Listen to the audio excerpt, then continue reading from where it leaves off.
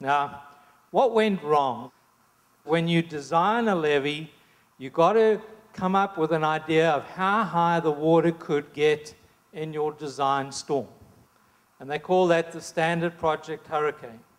Now, it was devised because we had the 1965 Flood Control Act that called for the most severe meteorological conditions considered reasonably characteristic for that region. This was after Betsy, which was a Cat 4. Not long after this, we had a Cat 5 Camille. So one would assume that they would have been thinking about at least a Cat 4. But they didn't.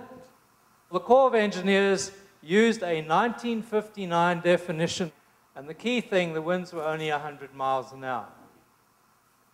The National Weather Service then contacted them and said, hang on, this is too weak, we're upgrading it.